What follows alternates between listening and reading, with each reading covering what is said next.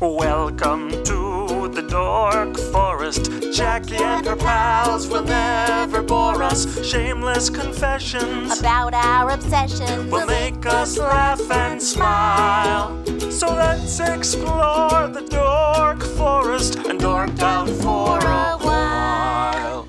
Hey, it's Jackie Cation. Welcome to the Dork Forest. You know the websites, JackieCation.com, dorkforest.com, thedorkforest.com, familypetancestry.com. You're probably already there. Let's do the credits. Mike Rickberg composed and sang that song with his wife Sarah that you just heard. He's going to sing his version of the Mexican hat dance at the end of the program. Patrick Brady is going to fix this audio, and Vilmos works on JackieCation.com, the website. There are many ways to support the show. The Amazon link is one. You can use an Amazon link from JackieCation.com or dorkforest.com to go to Amazon. You order like normal, and it supports the show. There is a straight-up donation button, PayPal or Venmo, to this email address that is mine, Jackie at JackieCation.com, where you can just donate to the show if you like the show a lot. I think PayPal has figured out a way to do a monthly. If you want to go monthly, please do. Other ways to support the show if you want to is you can buy merch. There's Dork Forest t-shirts, and all the shirts are union made here in America, so they run a little big. Union Bayside, so if you want to look up their size chart. And then the other merch is my stand-up merch. On JackieCation.com, you can watch me do stand-up, you can look at my schedule, and the stand-up merch, a couple of different t-shirts, a couple of different enamel pins, and all of my CDs and my DVD. If you want to live stream my DVD, it's over there at comedyfilmnerds.com. They have a live streaming capability, or you can get a hard copy of the DVD on my website. Oh, there are premium episodes at Bandcamp. TheDorkForest.bandcamp.com has probably 10 episodes that were done live. They cost me a couple of bucks to make, so I charge you a couple of bucks. If you've run out of regular episodes, go over to TheDorkForest.bandcamp.com and get some more. Other than that, I say this. Let's get into the show. Hey, it's Jackie Cation. I'm back in my living room. I am sitting here with comedian Shaun White. Hello and welcome to you. Hi. Yeah, thank you very much for having me. Love Sure. the living room you have here. It's a delightful living room. We just bought new furniture that is going to come on Thursday. Oh, I was about to say, this is very old if you did not These are add that last very part. old furniture but it was so, look at the hieroglyphics on the front. No, I love it. This is a lot like what we just bought recent. I just been doing with my girlfriend. We're just looking for new furniture, and she like the cool law office look. Yeah, with the studded ends and things. You know like what this is? This, I've never owned new furniture. We just bought a living room set. Ooh. And this is the first set where everything matched, and I never knew I wanted that until we got this. But we got it from Salvation Army, like 12, 13 years ago, and it was clearly furniture that was in the foyer of some sort of business because it has that, this hieroglyphics and the studded, and it has that vibe. Yeah, that's like crooked law, like lawyer written all over it. This is fantastic, And so it has served us well. Yeah. But we will be moving on to something else. Once I bought my first bedroom set, I got kind of hooked to the idea that I don't have to go have used. Yeah, and admittedly, one of them is now getting very old, and I started thinking like, you know what, maybe I am gonna, but like then this weird urge to suddenly refinish wood suddenly came out of me. Oh, there you go. Like, well, that is a very cheap, stubborn instinct to suddenly go like, no, I will put nail polish on this thing before I throw out this dresser. I think 15 years ago was the first time I had a bed that was only mine, even from when I was a child, and I still have my dresser was found on the side of the street in Los Angeles. I tell you, nothing cleanses the furniture soul like moving first off to another country and then having a divorce after that. You won't have a single bit of property left by the time you're done. Fit everything into a suitcase, rebuild, and then go like... Yeah. Well, at least you're not a guy sleeping on a mattress on the floor. I have never, I'll be honest, I have heard that joke a billion times, and I have never... So it occurs. It has occurred to me that people do that, but I have never in my life thought that you would just go with the other, like, it was never an expensive part of the bed. Right. Like what you got the frame? mattress and frame. The frame. It seems like That's a $50 option. You could have just gotten a bad one. Like you could. Right. They usually come with like a free metal frame. That's what I had for years. There's no reason not to. So I didn't know there were so many people walking around without them, and they apparently successfely bringing women home to complain on stage later. Like, and right. It's always one of those. Because it's a weird kind of, is a trope that has been joked about enough that's how I found out about it. I never ever went out with a guy or knew a guy. And then I would have people like, or when a comic admits that they've been sleeping on an air mattress, and I always go, oh. Grow the fuck up. Yeah, there's a very close friend of mine. Would you like me to write down the name? It's she has been sleeping on an air mattress, and I was like, I will lend you $400. Right, it's really not. I cannot deal because they don't. They're just for the night. It's for guests. Yeah, like it doesn't make any sense why you would. So like it's one of those things like with even like your job, like when someone agrees to like a 5-hour commute. And you know for a fact that is going to make your day awful every single day. Why wouldn't you just take the little bit of step to make your whole life easier? Right. You could make your whole bedroom experience. 2.5 hours closer to wherever you work. If you raise your I'm too tall to think about like the idea of like laying all the way on the floor every single time. Like that's the act of rolling off of bed and then just being feet height is just worth the cost of the frame. Yeah, and that chair is a perfect because that chair is also super squishy now because of 14 years later. Ooh, anyway, I like the curve of this. Sean White, we should use your hour to talk about what you love. And I have to tell people, by the way, it's at Sean White Comedy, SEAN, which when I was a child used to thought it was seen. Yes, that's what I was routinely called as a child quite often. Because of Dum Dums. It is the Irish pronunciation of John from the Bible. Right. So Sean White is a stand-up comic and a delight. And he is at Sean White Comedy all over the board. Instagram, Twitter, all the things. So, but you want to talk about Star Trek. I love Star Trek with an absolute passion. Original Star Trek? All of them. All the Star Trek. I like all of them. I was raised on all of them. My parents used to take me to Star Trek conventions, Dragon Con, since I was a little kid. I met Q. That's right, because you're an Atlanta guy. Yep. They originally renamed my hometown, Huntsville, Alabama, to Enterprise, Alabama, for a convention for a week. Right. My family met with like my mom or my dad going into the bookstore. My mom was managing and saying, "You're organizing your sci-fi stuff wrong." And they argued about sci-fi. You come from there's a nice very pedigree. Deep sci-fi stock. This is a pedigree of nerddom. Well done, the dorks. They absolutely loved. We loved Star Trek very, very much. I remember watching like the new episodes of Voyager, which, by the way, Sarah Silverman looks exactly the same from her episode in Voyager, released in the 90s. Like, actually, it was in 1999. Looks exactly the same from that as she does. Now. She does not age. At all. It's amazing. I don't understand how you can be in a Star Trek episode in 1999 and look exactly... And then 20 years later, look like that same lady. That's fantastic. It is fantastic. And it's not like she looked 40. Right. Right. She always looked 29. But it's like... She looked 29, though, when she was 19, which is weird. I guess. Right. She's just always... I think some people just, like, chose a face. She's an old soul. I'm worried that, though, one day she's going to age all 90 years in, like, 1 minute. That's... It's the Dorian Gray. Up. Yeah. It very easily could. So... You have you've got toys. I actually have do we even call them toys? I'll call them toys. I mean, to play with them. I don't know. I've got so like from when I was a kid, every Christmas we had our normal decorations on the tree and everything, but we also every year we bought the newest Hallmark Star Trek ornaments and things like that. You have all the stuff. Every single one. And my buddy Lee has that. Then we got too many, so we eventually had to make a giant wreath of only Star Trek memorabilia because we also had every 70s Mego, including the Gorn that was also the exact same one used. What's a Mego? Mego was... Or do you ever read Twisted Toy Fair Theater, the original like basis for Robot Chicken from Wizard Magazine, the original? Okay. So... we're going to get into a hole. Go. Oh, boy. I just got really excited. Yes. Okay, so the original action figures, like in the 70s, were called Megos, and they were pretty much cloth dolls they were Barbie dolls pretty much, but with with all just different cloth outfits and a plastic head, and they were held together with like barely a rubber band for that.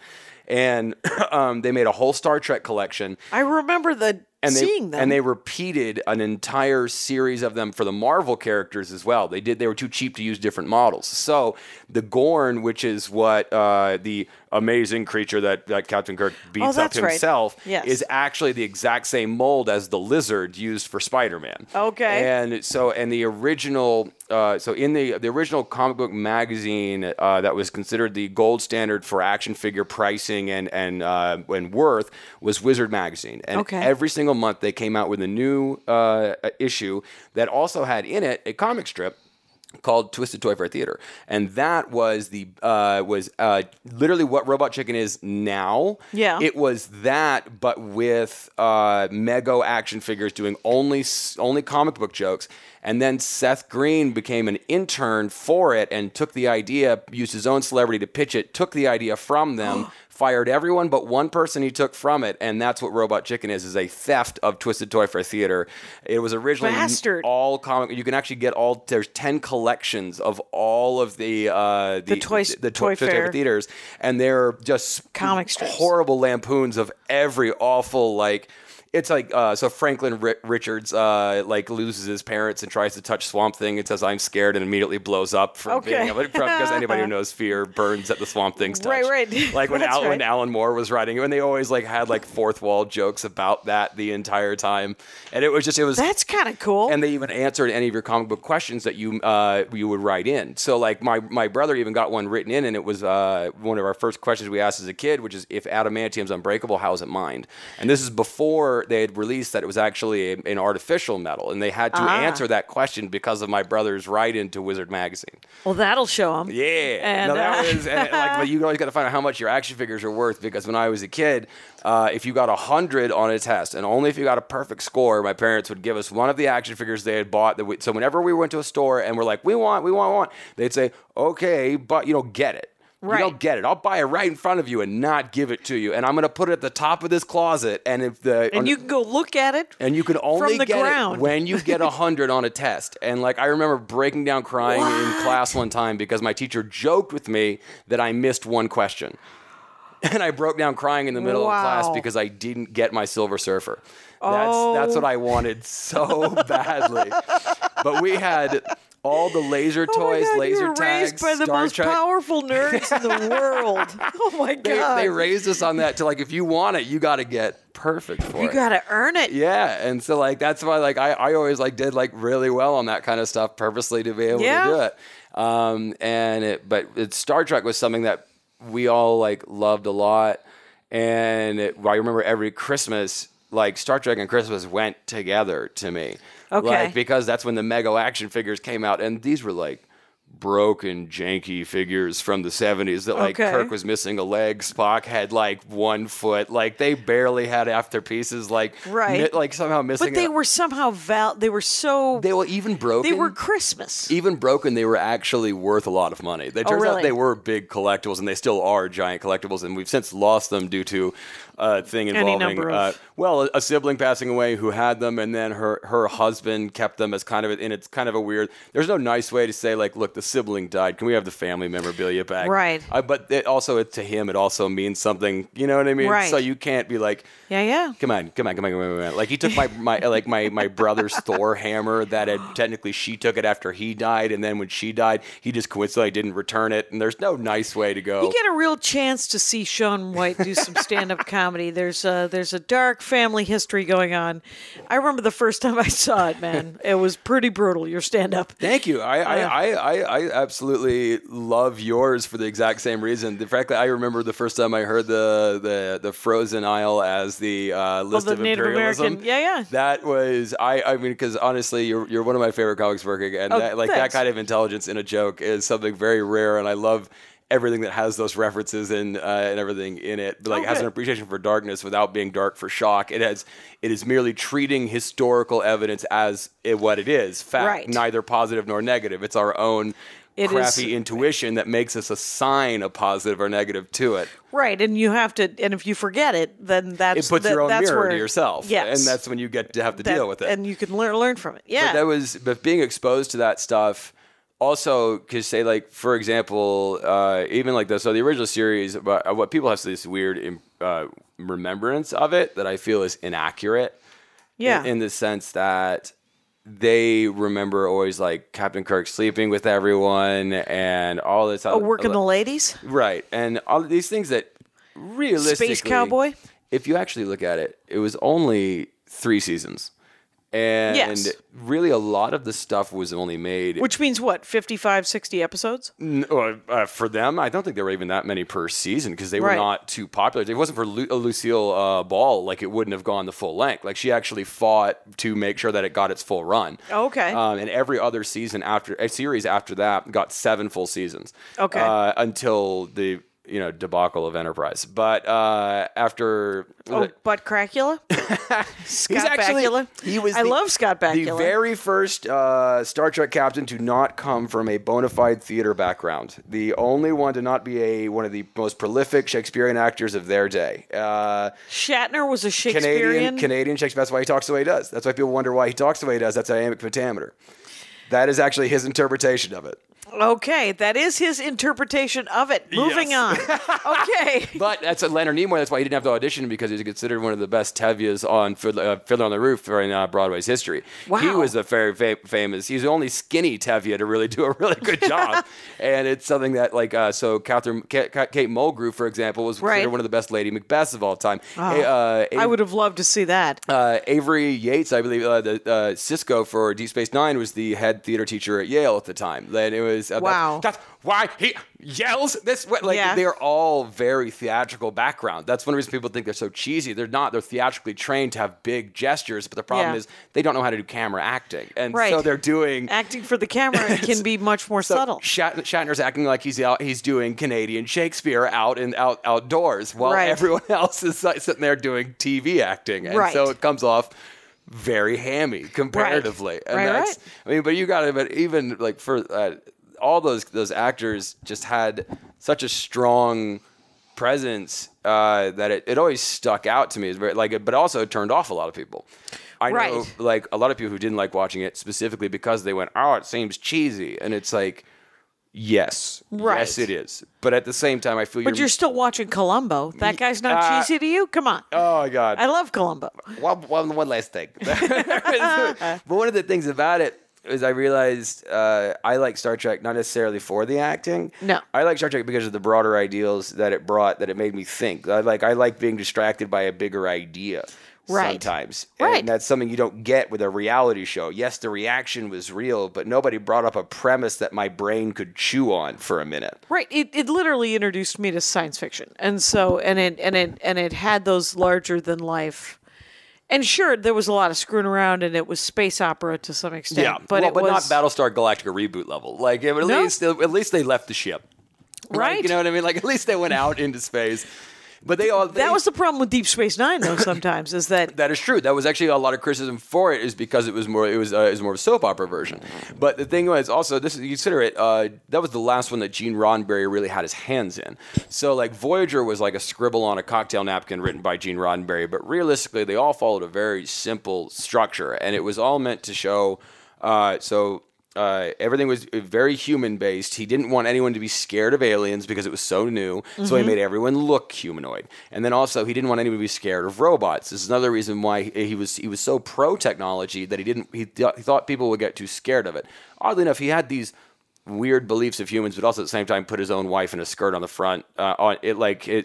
His wife was always in a short skirt in the front on the bridge in the original series. Right. And it was just one of those like very forward choices in some ways, and then in some directions it was like, all right. Well, and sort of classic powerful dude kind of thought, where he was just like, we want this to be very progressive, but I also don't think of women as actual people. Right. So, and it's fine. The thing is the steps were made, and he made some of them, which is good. But it's also some of the effect that it had. So for good or for worse, say for example, like Whoopi Goldberg only got into anything she got into because she saw Uhura. Like she saw a black character that was not a maid for the first time. It also had the first interracial kiss that was ever on TV, despite the fact that it was forced by mental manipulation. Right. But it was still the very first example of it. Which is so funny because it wasn't like it was a guy making out with a dog or a woman making out with a cat. But it's still considered first. It's his big first kiss with Uhura, and but he made out with a green person right before, and nobody cared. Nobody gave a damn, Right. and you're like, that seems interspecial. Yeah, which is something they never really seemed to have a problem with, and something they really did try to get in the. So, say for example, also Gene Roddenberry was very against the creation of the Borg. Like it was introduced in the writers' room quite a few times in the Next Generation, and constantly shot down because he didn't want there to be an idea of robots that use technology for bad, because he didn't want to create any idea of fear with technology.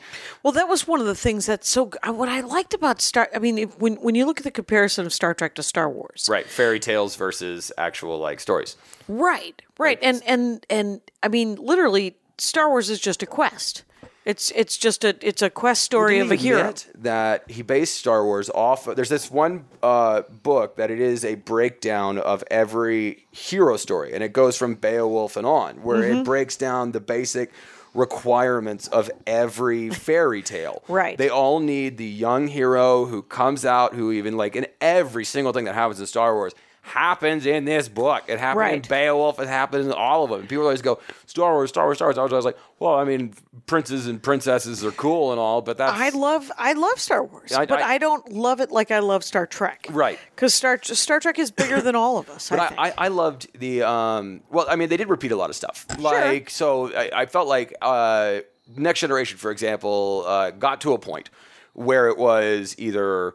And a lot of the shows ended up getting in this loop where they meet an alien and it's either, oh my God, they're actually just like us. We should love them. Or it's, oh my God, it turns out they will never be alike. We should kill them. Or holodeck malfunction or romance episode. And it was just those 4 episodes repeated on loop for forever. And sometimes it got... So I used to say, for example, when I rewatch Voyager, Deep Space Nine, all the other ones... I'll start an episode and recognize that I hate it and click to skip it. And then I'll notice that I've actually skipped that episode every single time for the 10 times I've watched the whole series. Oh, God. I have never dedicated myself in Voyager to a Harry Kim episode or the Doctor and Seven episode, with Deep Space Nine. By God, if they put on costumes and are walking to the holodeck, I'm out. I'm sorry. I don't care. I want a bigger plot. That's like those episodes. What are your favorite episodes? Well, honestly, singularly favorite episode of all time, I would say, is the episode in Voyager when they revisit an episode from seasons before without even mentioning it. So there's an episode where Harry Kim and Tom Paris, and I think about season 5, it's called Demon Class Planet, and it's one where they need dilithium really, really bad, or blah blah. They know where they can find it.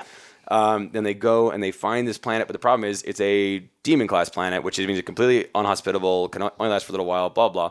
They can't teleport the dilithium they need off, so they need to send somebody down to take a sample. Ship. Yeah, and so they go down, do the sample, and then they both disappear, and that's fine. I hate both those characters, but then they ended up saving them, boo, whatever, and then... This is what actually ends up happening is that dilithium was sentient but never knew sentience, though. It just mimicked things until it touched one of them.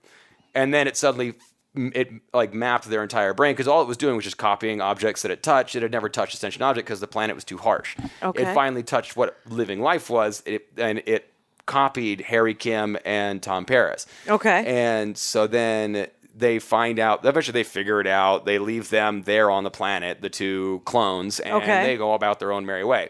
Then, seasons later, there's just out of nowhere, the ship's just chugging along, blah, blah, blah, and they're like, hey guys, we got this new warp drive online, we're going to do great, this is going to be fantastic, and they're going to be home in a year, they're going to, amazing things that they've figured out, all this jazz. Right. And then suddenly, one of them just starts melting, and they're like, what happened? And it turns out the new warp drive they made emits radiation, yes. Yes. That is harmless to humans and organic life. But they're not organic life. They're actually that liquid dilithium from that planet after Voyager left. They copied the whole damn ship. and all the life in it. And because it was new to sentience, it eventually forgot that they were clones. And it was able to copy the entire ship and fly off and thought it was supposed to go home to Earth because it didn't. It forgot it was a clone. Wait a minute. There was a parallel crew and ship and everything? Whole thing, down to the whole 9 yards. And the only thing that wasn't being affected by the new radiation, the new warp drive that they put in, were things that they just brought on the ship just recently. And they can only exist, turns out, thanks to their own like radiation they just exposed themselves to, not realizing what had happened. They eventually try to get back to the closest demon class planet that they possibly can, and they find one, and then this mining ship's there is like, F off, get out of here, and they like beat the crap out of them and make them run off. Yeah. Then they can't get to another demon. They try as hard as they can to get back to where they can. And again, they've been using this special warp drive, so they're really fucking far away from home, and they don't have anything they can do about it. They go all the way back as fast as they can. The captain's melting. Everyone has giant patches of liquid like dilithium in their faces. Like random sensors are going offline. How did I miss this? This is a Janeway episode. Yes, it's a Janeway episode. It's a fantastic episode that just like out of nowhere just references one from seasons ago without saying anything. What? And then it then just shows, they teach you how to write these episodes occasionally with episodic stuff. Is how do you write a show that doesn't focus on any of the main characters? This is actually a way of doing it. And then so what happens is in their last dying breath, they shoot a beam. They find what they think is the real Voyager. They shoot it to distress call. They're warping as fast as they possibly can to get to it. 90% of the crew is dead and turned to liquid, and they're sitting there with the holodeck sensors are offline, so the doctor's down. Everything's pretty much destroyed. They have no food. They're literally just dropping like flies and taking over. And then in the last minute, it's like Harry Kim and 7 of 9 are like the only two people left. They have like their like torpedo to be able to have all their logs and all their everything because they know they can't get saved, so they're at least going to try to have some record of their existence ever happening. Right. And they try to shoot it, and then the torpedo launcher jams because it melted. And then by the time they come out of warp, Voyager gets the distress signal, the real Voyager does. They pull out of warp and they just see a big pile of goo, and they go, huh. And they just keep unfortunate. going. And then so they don't have the new. Know. So they don't ever get the new warp drive. Nope. They never get any of it. It's just this one-off. Completely destroyed everything. No gain, no over. It's just an episodic, perfect little piece referencing something that you missed from a seasons ago. And so it literally Monster of the Week, one-off episode referencing a million years ago, and everyone dies. Sound and fury signifying nothing. Yep. Holy shit, that's awesome. Every single person they met, every single positive thing they did amounted to, like, they're going to show up places and people are going to have heard them before. And that's the thing is actually they do wonder how people have necessarily have heard of them before they got places before. You don't know how many people that ship talked to. Right. You have no idea what the work that they did. And what was a one-off episode where two characters get cloned becomes an entire sentient life that ran off and did its own thing and did better for years than the original crew. They did better, and none of them died. They were doing better. I love it. Like that. That was my favorite single Star Trek episode to reference that and come back and then have it mean nothing. Wow. Just to come out and see a thing of goo and they go, oh, I don't know what that is. Huh, that's weird. And they just keep going. And then they just keep going. Yep. That's why I loved Voyager so much, because it was one of the only ones that got back to the original roots of episodic exploration. That was something about the original series where they met a new race. And that's something with that happened a lot with Next Generation as well, where they met, but they did get a little in their own heads a lot of times, and it got a little 80s at certain points. But then I felt like with the best episodes with the best episodes in Next Generation were those. I feel everybody likes, traditionally, the Star Trek series don't pick up until season 5. And somewhere around season 5, they start taking off. So that's when, in season 5 in Next Generation, is when they start, as after they're introduced to the Borg, they have a lot more violence going on. They have stuff with the Romulans. Then when you get on to season 5 for Deep Space Nine, that's when they're in that's when they're exploring the Dominion. Which, by the way, my still fundamental belief on this, they went into the wormhole. They were then suddenly ships started going missing. Yeah. That place was under the rule of the Dominion. The Dominion said, "Stop going through, Right. or we're going to kill you." And they went, "No." Right. And then they got in a giant war. Yeah. All they had to do was go, "Oh, you live here. Yeah. Sorry, our bad. you're right. We were violating your territory blatantly." And then, like, nobody realized that the Federation just went, "Fuck you," and just decided, "I'm going to explore all your space, whether you like it or not." It's like, no. We got a thing going on. And it's like, and we're the ones who violated their territory. Right. That's to say, like, singular, like, that cause, and then in Enterprise, towards the end, like, this is actually my favorite thing that Enterprise did one funny thing. I don't know if it's, like, my favorite thing or whatever. But they realized they built the whole thing around one plot line. Mm-hmm. Everything's got to fit in with one plot. But then they realized they sucked, and nobody liked watching them. And so what they did was they completed the story at the end of, like, season, like, 4. And then what they did was they were given one more season, but instead of trying to make a new story, they changed the theme song to the Mirror Universe that was introduced in the original series. Yeah. And also slightly brought up in Deep Space Nine, because they stopped the Dominion from being able to get one of those mirror portals as well in that. Right. But they also bring it up a lot in Deep Space Nine as well with the Mirror Universe. That blah blah blah. But either way, the evil versions of people and all that jazz. But in the Enterprise, what they did is they just the whole last season they decided to make 6 episodes about of nothing but the Mirror Universe. What if we were the Mirror Universe? No explanation. No explanation. They don't open up and go, "Hey guys, we're doing this now." They just completely changed the theme song. Everyone's suddenly evil. No storyline. No plot. Just parallel universe. And then, for the last 6 episodes, they go back to the normal universe, and they start answering all the questions that Next Generation and Deep Space Nine brought up that no one had ever answered. So why, for example, in the Deep Space Nine episode, when they go back in the past and they see, and Worf sees what Klingons look like before. Yeah. And they wonder why, and Worf's line is, "We don't talk about it."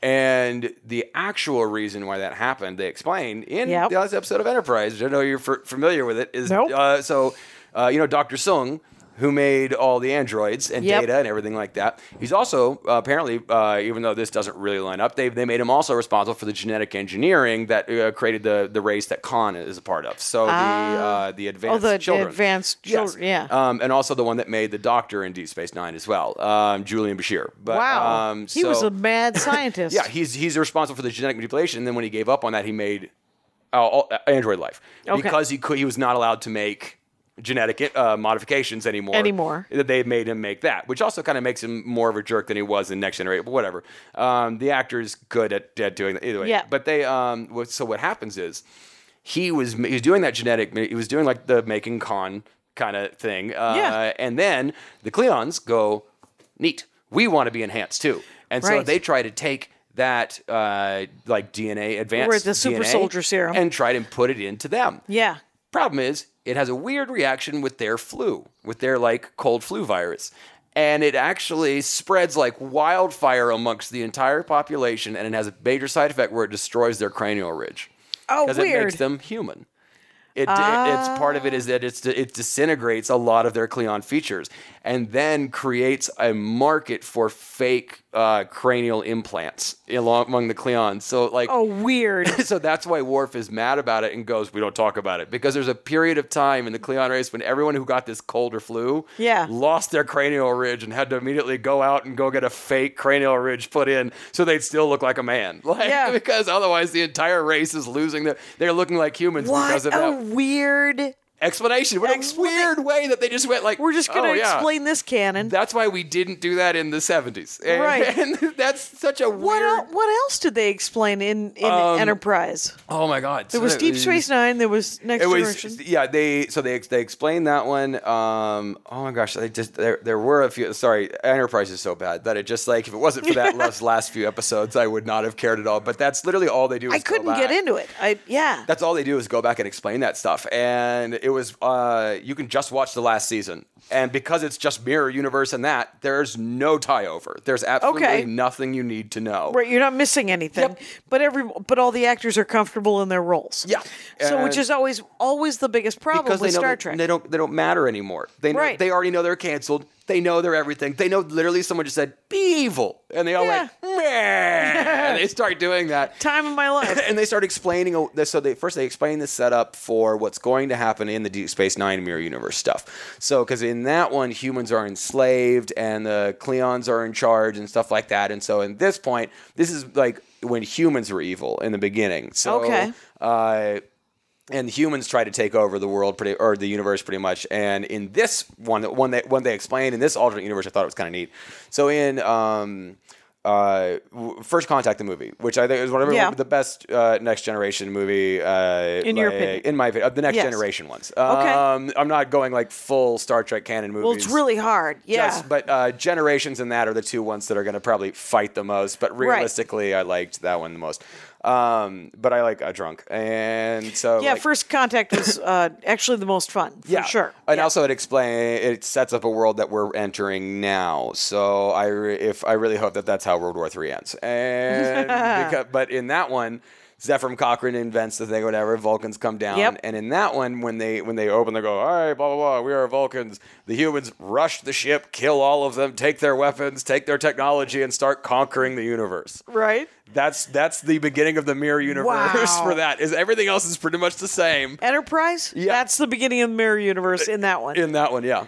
Wow. That's how. Jesus God. It's literally, it just shows like almost the exact same scene with the ship opening. Only in this one, all the humans go, "Ah!" and just decide to run up with pitchforks and suddenly. And yet they're going to take out Vulcans, which is like, no, they're still stronger than 10 men. Right. Like, that's not going to. That's the one thing I didn't get about the reboots when it's not even really a reboot, it's an alternate reality.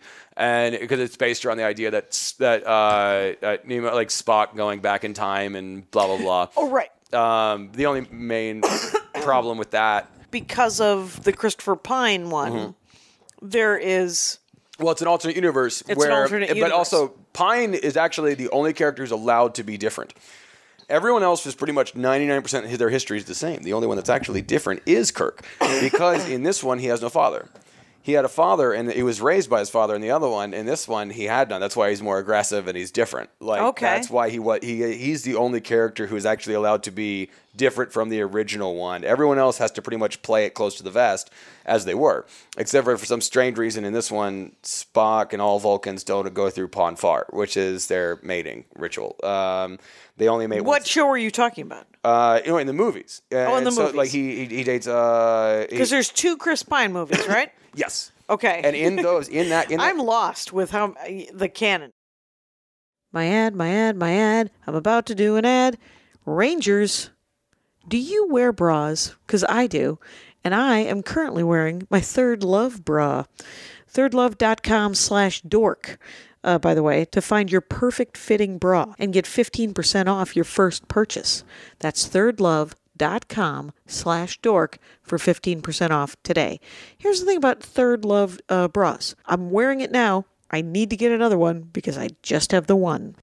There's a quiz, a Fit Finder quiz. I did not think a bra fitting quiz online would work, but it totally worked. So you answer a few questions, and it's about a minute to take the quiz, and they help you identify your breast size and shape and find styles that fit your body. They have a fit guarantee. You get 60 days to wear it, wash it, put it to the test. You don't love it, return it, and Third Love will wash it and donate it to a woman in need. They have fit stylists if you want to call them. They're available every day to help via text, chat, or phone. Returns and exchanges are free and easy. Get this. Memory foam cups. When I saw it, I was like, why would I want more padding? And then I realized they're memory foam. They mold to my shape and are proprietary to Third Love. It's the most comfortable bra I've ever owned, I believe. Third Love knows there's a perfect bra for everyone. So right now they're offering Dork Forest listeners, Rangers, 15% off your first order. I got a Third Love bra, and it's great. And you could get 15% off your first order if you go to thirdlove.com/dork now.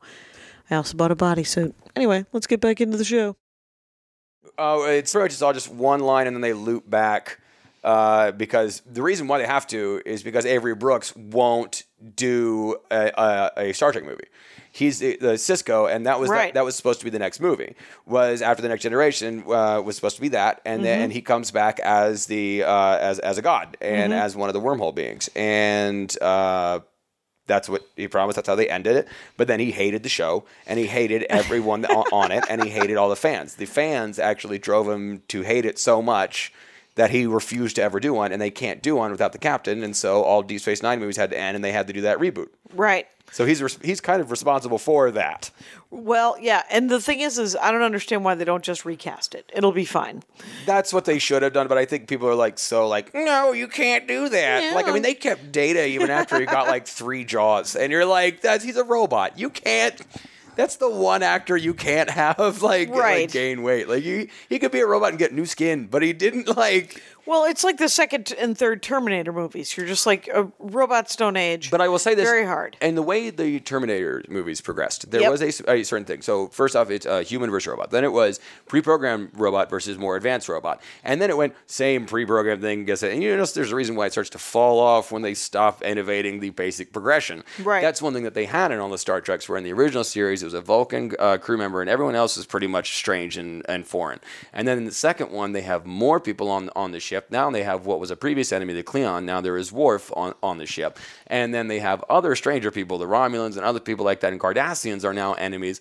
And then in Deep Space Nine, the Cardassians are the ones that are now a member of the ship. And everyone, like, it had a continuous... The Bajorans and... continuous progression where somebody who was once an enemy becomes your friend. And it kept going with that until Enterprise. And then until... like even Discovery, like they're going backwards because they're going back in time. Yeah, and so they're doing prequels, and so they have to reinvent the same enemies instead of going that's why forward. also Enterprise sucks so much, because they had to make up all these weird time problems because there's no way you could actually just have the same villains. They had to make up something for the person to fight because they already know how all of that progression goes. They already covered it in history. Yeah. You can't make someone more scary after you've already humanized them in the other series. Right. And then by refusing to do that progression, they wonder, why are these shows not popular? It's like, because you have literally thrown away the one thing that made this show good. Was like, I want to see another show that takes place after that stuff that has a Dominion member on it, that has a Changeling member on it, that has like other people that were enemies in the previous series being friends in this one. Right. Like the same thing with the Borg. Well, that's what 709 was. Yep. She was that progression. Yep. Everyone follows that progression, all the successful shows, but all the unsuccessful ones don't. Just like all the unsuccessful Terminator movies don't follow the own succession that they had in the first 2. Right. And that's what people want to see. They need to see you take it to the next level. And I want to see a larger, like frankly, T-2000 should have been the main character or some other facsimile. Right. But just stop shoehorning Schwarzenegger in there every 5 minutes. Anything would have been better. Yeah. It's now with Discovery, which I've seen the first season. I haven't seen the second season or any of the shorts or anything. I haven't seen any of the shorts or any of that stuff either as well. I heard the shorts were not very good, but I heard the second season is good. Are they on CBS All Access? Probably. That's the reason that's keeping me from it, is that I just haven't signed up for a CBS All It's Access. $6 a month, and we watched the whole first season in like a month, and then I believe we're still paying the $6 a month. He should have. There's like a free trial period. Like, yeah, we should have discontinued and then re-upped. well, the only thing that they have is like, well, I remember.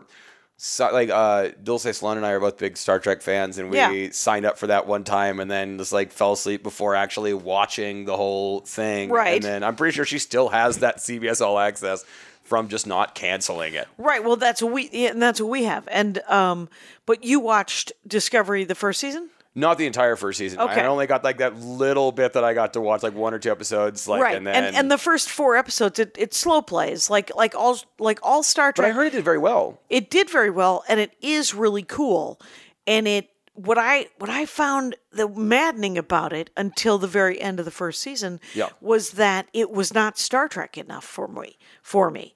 It was mediocre people in space, because it's set in between. It's set at like Spock is at the academy. Yeah. Pike is the captain of the flagship. And I don't want to see Pike anymore. Well, and Pike's back in the second season, and I don't know. That's what I saw the commercial for it. I was like, whatever. on. It's fine. The thing is the only way I could enjoy it to some extent, is to forget I saw anything before it. And that is true. You kind of have to. That's what happens when you set something in a known universe, but in the middle of it. In the middle of it, or prequeling it. Right. You know, I mean, it's that old joke about Anakin. Like, who wants to see Anakin Skywalker before he's Darth Vader? You're just like, oh, Yeah. what a nice little boy. I wonder what happens. Oh, he kills billions. Oh, yeah. Oh, that's the boy Hitler. Nobody wants that. And so It'd be funny if there's like a time traveler that comes back and goes, you're too cute. I see that bowl cut and just like goes in the other direction. We're just gonna keep it. But what I did like about the first season is that it ends on a very Star Trek moment, and it turns into Star Trek. So I'm looking forward to the second season of Discovery.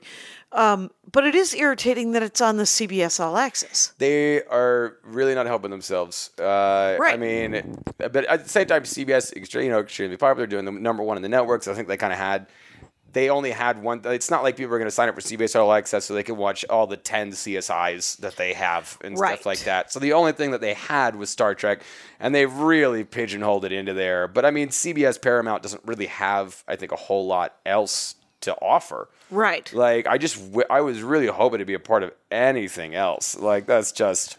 Yeah. And then now there's there's a new show with Picard. But I don't even know what that is. That one, I just know that it's him reprising his role. I don't know any of the specifics. I don't even know if it's actually come out yet. Like, I haven't heard. I just heard that it was announced and then it was going to be released on some special platform that's not other platform. Whenever somebody says, "Hey, you can't watch this normally," I'm like, "All right, fine. I'll wait until like this. Like, I hear more about this." I'm sure that, like, you know what I mean? Was that Marvel show that, like, the Cloak and Dagger that came out on their own, like, on Freeform. Yeah, but it's on Hulu, and I've watched the first 6 episodes of that, and it's great. Yeah, Cloak and Dagger is actually great. We were going to watch the end of it tonight, actually. Ooh. I still have to watch the end of Punisher. Did not watch Punisher. Not a huge fan of Punisher, the comic book, but that's although I understand Grant Morrison wrote the last run, and it was great. Enjoyed. So I do like acquaintance. I mean, we've drunk a few times together, so I won't necessarily go as far as like friend or anything like that. But Donnie Cates, that I know that is writing the current iteration of Frank Castle. Anyways, like in the Thanos Wins series, Thanos pretty much actually does kill everybody on the planet, and as he's killing everybody on the planet, Punisher comes out to try to help. Thanos knocks Hulk into a building. The building falls on top of Frank Castle. That's the end of him. Now Frank Castle, when he's dying, he's going to hell, obviously. Mephisto offers him a deal to become the new Ghost Rider, and so Frank Castle becomes the new Ghost Rider. What? Only problem is when he comes back up, he comes back up as Ghost Rider on the planet. Turns out everyone's dead on the planet. Thanos already killed everyone and left. So now he's just Ghost Rider on a planet with no one there. So he starts just riding his motorcycle around the damn planet for thousands of years alone, going slowly insane. And then Galactus comes up to eat the planet, going, "I'm going to eat. Oh, where's all the life go?" And then, the only one there on the planet is an insane Ghost Rider going, "It was Thanos. He did it. Tell you what, you help me kill him. I'm on a motorbike. I can't leave the planet. There's no one here." And so Galactus makes him one of his heralds, gives him power cosmic to be able to help hunt down Thanos. Galactus gives Ghost Rider, so Frank Castle as Ghost Rider now has power cosmic to go hunt down Thanos. What the fuck? And then when they finally get to him, and they spend all these hundreds of years like fighting against Thanos or everything like that. Then eventually, when it comes to the final fight and everything like that, Thanos really does just kill Galactus, shoots his head off, and because he's become extremely more powerful over the time and has like all this other stuff, and then pretty much like looks at Ghost Rider, and Ghost Rider's pretty much like, "Okay, I guess we lost." Yeah, and joins him and becomes his hero. And actually, Thanos enjoys his penance stare as a morning shower. Like, he enjoys being reminded of all the life he's killed every single morning. Oh, and he keeps the Hulk on a chain on the chains of a chain made of the Crimson Bones of Sidorak, which is Ghost Rider's chain now. So he has a chain made from the bones of Sidorak, which are strong enough to hold anyone. which was the only thing, if you remember from the your original Doctor Doom, like Secret Wars was the only thing that the Crimson Band's side that could hold the Hulk very easily. And so it's just a really weird, messed up series. And it's ongoing right now? Well, kind of no, because it's like, so what ends up, the way it wrapped up, and they try to go back in the past to tell his younger self, hey, don't kill everybody, because then death's going to leave you, and she's going to get bored, because you're going to kill everyone for death, and then what you do... Right, she's bored. She's bored, she's gone, and now you killed everything in the universe, and you're alone, so maybe rethink this plan just a little bit, just so you know. And at one point, I know, I remember, like, where Silver Surfer spends... like thousands of years, turns out, like in hiding, trying to become a good enough person to pick up Mjolnir. Oh, okay. And he actually does kind of destroy Ghost Rider with Mjolnir, but then through something gets thrown back in time. He goes, Cosmic Ghost Rider as Frank Castle goes back in time to find baby Thanos to kill him. The old kill baby Hitler plot. Yeah. Only this time he tries to use his stare on him, and he hasn't killed anybody yet, so... He's innocent. It doesn't do any good. Yeah. So now he ends up stuck with baby Thanos, and he's just been walking around the universe with baby Thanos. That's the current going on now. Currently, he's raising baby Thanos. Yep. And in the past... Ghost Rider is in the past. Insane Frank Castle as Ghost Rider with cosmic power in the past. Insane raising baby Thanos. My mind is... on fire. It is. I don't even know. Funniest storyline. And who's writing that? Donnie Cates. Okay. How do you spell Cates? Cates.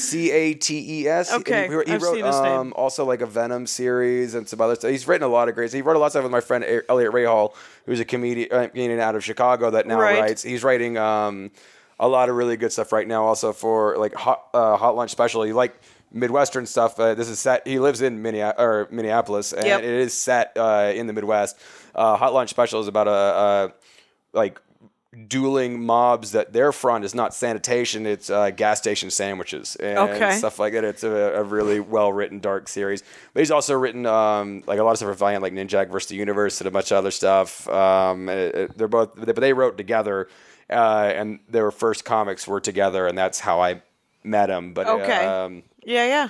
But he's wrote some real off the wall stuff right now, and then. The problem with him raising baby Thanos, as you realize where it's gone wrong, is suddenly Punisher Thanos shows up.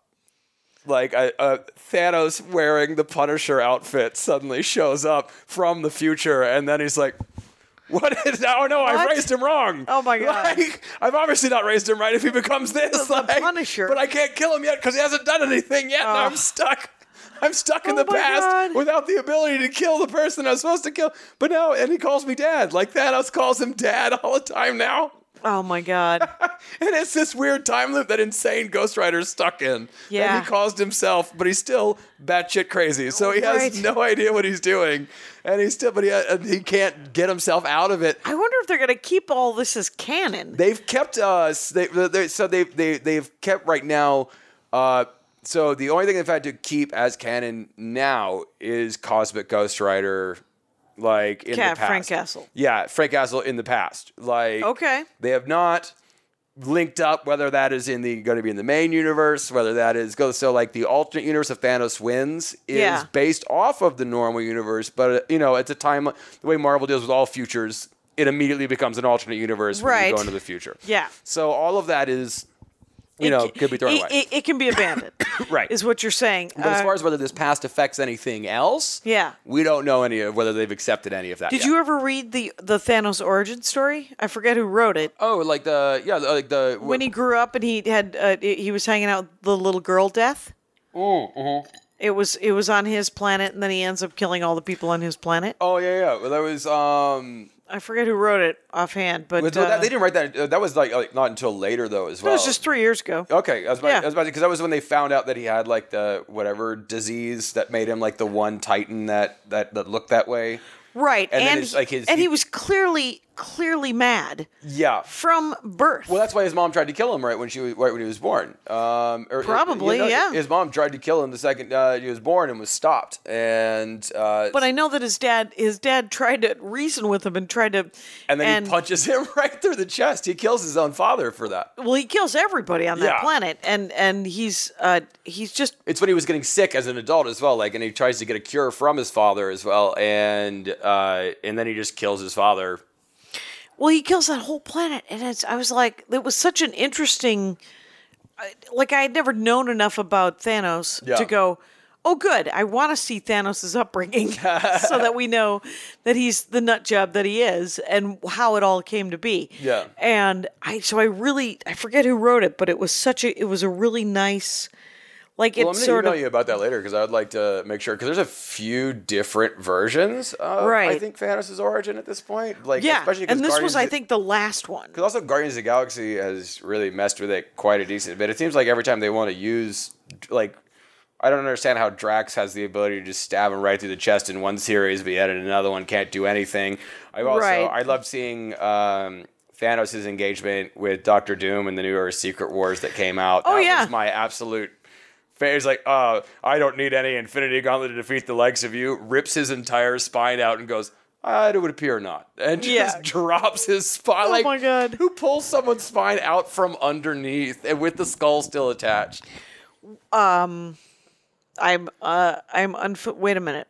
So first of all, I don't read Doctor Doom. Okay, Doctor Doom is one of my favorite villains of all. I'm currently reading the Fantastic Four only because Dan Slott's writing it. Okay. So I did like some of the crossover, especially like when Ultimate Fantastic Four met Marvel Zombies originally. There was a lot of really interesting stuff that happened I think I read the first arc of the Marvel Zombies, but that's it. Well, if you read where it actually starts, which is in Ultimate Fantastic Four, so I never read Ultimates. Sadly, some of the Ultimates are very good, some of them very were bad. Amazing. And so it just really depends on the one that you want to go with. Sure. But in Ultimate Fantastic Four, there was a really neat storyline where pretty much the Fantastic Four in the Marvel universe managed to open the portal to get into their universe. They managed to lock them up. So the zombie whatever or Fantastic Four are locked up, and the Ultimate ones were like, don't. Anybody let him out. Nobody let him out. It's the one thing you got to do is not let him out. We got other shit to deal with because they had just gone to the negative zone and this demon had actually inhabited Human Torch. Johnny Storm saying that he was the most powerful being in that universe for that moment when he was there. And he's a demon that'll eventually take over, blah, blah, blah. And in the Ultimate Doom is... one of the neatest villains I've ever known, just simply because of the one twist that when realizing that his villainy alone was not enough, and he heard about Doctor Strange, and he had his own mystical upbringing, also with technically with his mom, and then in the different series, he finds out in different ways that he has ties to magic. Or right. He wants to use magic as science, and science as magic. That I vaguely know. Well, he's the only one that actually goes, wait a minute, my science isn't quite working enough. What if I just also add... Wait, I can just go to Doctor Strange's house, steal all of his books? Right. Of one villain that found out about another and just no, I'm not even here to kill you. I'm just stealing all your shit. I just want to be more powerful. Right. I actually am going to increase my skill set, if you don't mind. Yes. I'm going to go to school. And he actually steals all the books. And then in his metal armor, he inscribes all of the spells so that all he has to do is just touch to cast all these spells. Oh, okay. And so he becomes already a scientist and already doing all this stuff and already being powerful and everything, but then also being able to be a magician and becomes so powerful. Right. He actually becomes the most powerful villain in the entire Marvel Ultimate Universe. He is the most powerful being. Okay. And so when they use this and what happens is he does something to mind swap with Reed Richards, so that he's actually in Reed Richards' body or whatever. Right. And he tries to do this exorcism on Johnny to get that demon out. And this is all while the zombies are in this prison. Right. And he gets the demon comes out, and then it looks for the most powerful being in the entire universe. And that is actually Doom with the spells and with Reed Richards' brain inside of it. Sucks into him. Yep. And then... In the middle of that, the zombies break out by doing what is really how the zombies break out is absolutely hilarious. Where Reed Richards just goes like, "See this hair? I've encoded this DNA on this to blah blah blah to do it," and he does this giant long sci-fi explanation. "See you guys," and he clicks a pen, and then they all disappear as if he had teleported out, and then they all go, "Oh no, what happened?" And then they open the door, and then they just eat all of them. They go, "You idiots! We didn't go anywhere. We just went invisible. We have an invisible woman." Oh my god! What'd you think we did? They just did that. Then they used that to escape. They just went like, "We're so smart. We're gonna disappear now." And then they open the door to look for them. The guards believed it, and they eat all of them. They start eating everybody, right? And then like everyone's freaking out. Like this demon, like Reed Richards, they turns out is actually Dr. Doom and doesn't have his powers the same way, so he doesn't really know how to help nearly as well. Suddenly, Dr. Doom, with all the spells on him and with all the Reed Richards' brain and the demon inside of him, shows up and then starts to is just about to start to fight the zombies. And Reed Richards is or Dr. Doom, the original brain of him, is like, "Oh, you're not stealing my glory now, you son of a bitch. Now that you brought my body back to me and everything like that." And he switches back with him. And in his last act, is more of a fuck you to everyone. Like he immediately just kills all those Fantastic Four. The zombie versions. Okay. Mercilessly. Absolutely murders them in a period of 2 pages in the comic. But the zombie versions. The zombie versions. Right. And then goes... Which he's always wanted to do. And then because he's got the demon inside of him and he knows he's going to die and everything like that, it's about to explode out of him, he just jumps into the Marvel zombie universe and you just see him there surrounded by all the millions of Marvel zombie versions. Yeah. And he's like, come on. And it's the most powerful version of Dr. Doom. Yeah. Filled with a demon inside of him who can't die. He has metal so they can't bite his skin. They can't do any of the infection on him that they normally would. He can cast spells all day long. He never gets tired because he's inhabited with the demon that actually gives him more strength. And he starts just destroying the shit out of him, but you don't get to see the rest of that arc. Yeah. You just see him literally go, "No, with my last breath, I'm going to be the badass one. You don't get this from me. I'm going to kill my own Fantastic Four the way I finally wanted. I'm going to go into a whole universe where I get to kill everyone." And it was just, I absolutely loved it. Like that version. Who wrote that? Oh, I don't remember the author for that. That's one of the last series of Ultimates? Of Ultimates 4, but eventually Ultimates went to a whole different direction when they combined.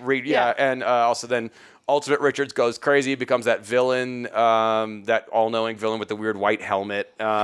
This is the first Fantastic Four I'm reading, and I'm only reading it because of Dan Slott. Well, now I like Dan Slott. The new... Did you read the Spider-Verse? Yes. Not the second one. Not the second one. Superior? I saw a preview of it. I loved the idea of Spiders-Man a lot. There's the multiple Spider-Man in the Spider-Verse, and then there's a Superior Spider-Man. Did you read that? No. I'm not sure. I read the first Doc Ock and Spider-Man... Spider-Man. Oh no, I've read that one where Doc Ock takes over Spider-Man's brain for a long time. Yes, does the brain thing that clearly that took Reed and was that after? No, there's one. So that version of was that before? There's two. So there's one after Doc Ock is removed. There's one that's coming out relatively new within this year. That is a second Spider's verse. Right, but the one from before. Is the one the one that already happened. That's what I'm talking about. But did it come out after the ultimate Reed Richard Dr. Doom switch? Yes. Reed Richard Dr. Doom switched brains, and then someone said Doc Ock and Spider-Man should switch brains. But only in this one, Doc Ock is doing it to try to prove that he could be a better hero, while in this one, Dr. Doom has no. Yeah, I feel like... Did he do it... why did Doc Ock swap over why did Dr. Doom go into Reed Richards' brain? To date the girl? No. Actually, Invisible Woman? I think because honestly, part of it is a lot of hate of him, and he also wanted to prove that So I guess you're right, and in some ways their motivations are very similar, and they're both egotistical, wanting to prove that they actually were the better hero the entire time. Okay. So in that sense, they are both extremely similar. But one of them tried to be a hero, while Dr. Doom never actually tried to be a hero. He just made Reed Richards into a bad guy? He was only there for a couple hours, tries to do this exorcism, can't do it right, he does it wrong. So because that's the only reason why this shit happens. Because if he did the exorcism right, then he would have gone back to the negative zone. But the demon doesn't. It just goes to the next strongest host. Okay. That was the problem. That's how they kind of figure out that it's because he's like, shit, I still can't get this right. I'm still making mistakes. Like, Yeah. I'm still not Reed Richards. And everyone's Right. like, that's weird that you made a mistake. And he's like, I don't know what you're talking about. Yeah. Like, that's where it, like, all starts to fall apart. Right. But he's only him for, like, a very short period. Like the Doc Ock run was a decent run. Oh, that was a full-on, that was a serious run. Yeah. And, Doc Ock, he gets his PhD. Yeah, I mean, literally, he was a superior Peter Parker. in many ways, yeah. Yeah. Like, he did, like, also, but that's what I like in, what was it? In that alternate future, one where Spider-Man's sperm is actually what gives Mary Jane cancer. What? Yeah, it's That's an old Boris joke. No, but that is in a Spider-Man alternate universe future where Spider-Man is no longer Spider-Man pretty much, and it's because he realized he gave Mary Jane like a shit ton of cancer. And How does his sperm have cancer? because it's radioactive apparently. This is very 90s. And Right. are very and in the 90s, 2000s. a comic named Boris from Los Angeles used to do a joke about how I couldn't get laid if my sperm cured cancer. and he's like, and weirdly enough, it does. So, and then when did he give her, was it in the 90s as well? Because maybe Boris got the joke from it. 90s, early 2000s. Okay. So actually, but this is the one.